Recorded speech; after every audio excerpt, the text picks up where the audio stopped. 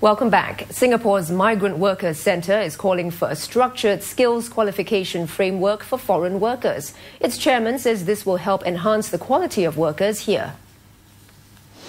About 7 in 10 of the over 1 million foreign workers in Singapore are work permit holders, and there is currently no structured skills qualification or certification program tailored for them.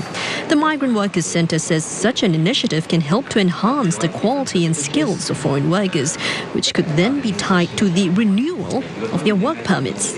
They just renew, but I think it's important for us to only keep the better one. For any workers who want to continue to work here after the 2 years work permit terms, they should so prove that they have actually upped the skill. Employers we spoke with say there should be more incentives to train foreign workers, like the construction sector, which enjoys levy concessions for work permit holders who possess relevant skills and certificates. The association, which oversees the cleaning industry, a sector heavily reliant on foreign workers, wants to see such an arrangement expanded. Its president, Milton Ng, says companies will then invest in foreign worker training, as the lower levy will assist in defraying training costs.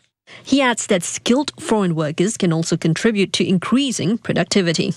Training aside, the Migrant Workers Centre is also pushing for a standard employment contract between employment agencies, foreign workers and employers. Now, it's very much like the standard contract for foreign domestic workers, which outlines service agreements and employment terms.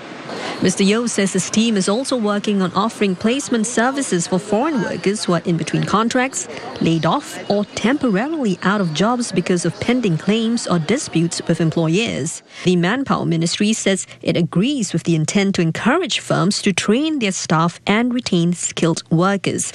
But in providing direct financial support for training, the focus is on helping the local workforce. The ministry adds that employers who send their local or foreign workers for training can still benefit from the Productivity and Innovation Credit Scheme. This scheme gives businesses tax savings or payouts for innovation and training.